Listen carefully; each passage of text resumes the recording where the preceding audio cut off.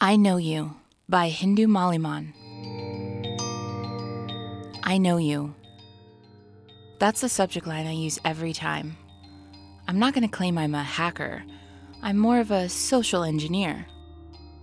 I use various tricks to get information out of people. Passwords, favorite colors, email addresses. I break into their accounts and look at their photos. I learn everything about them and then I use it. I know you.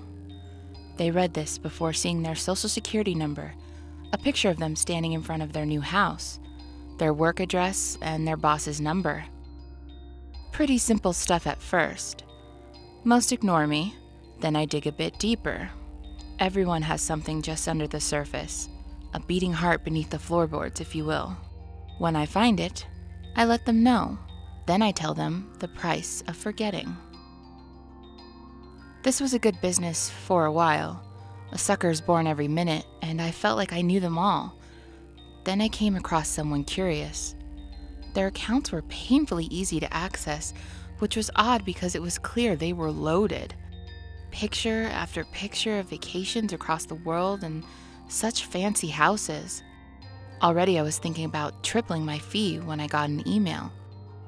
I read the words silently, lips trembling, as the familiar friends left the threshold past my tongue. I know you too. They listed my full name, my address, my date of birth. All of this information I painstakingly scrubbed from all of my accounts. I hid behind proxies.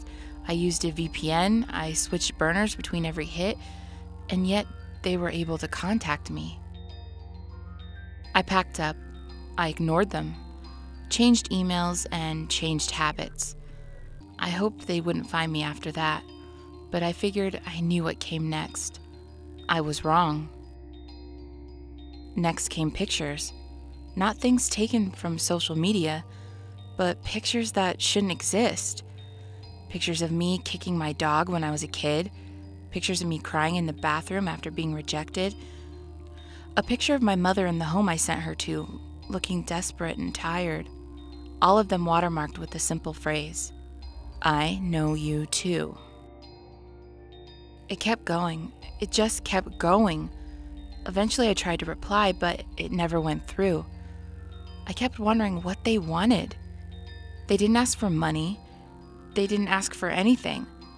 They just kept sending me pictures that couldn't have possibly been taken and information I'd never posted anywhere. My thoughts, my dreams, fears, and all the rest laid bare. They knew me better than I did. Eventually the guilt weighed me down and hollowed me out. I hadn't eaten or slept in days. Trembling, hands weakly gripped my phone as I dialed the number to the police. I confessed my crimes to them. Every single one. Their reply was silence at first. Then a deep crackling voice said only two words. I know.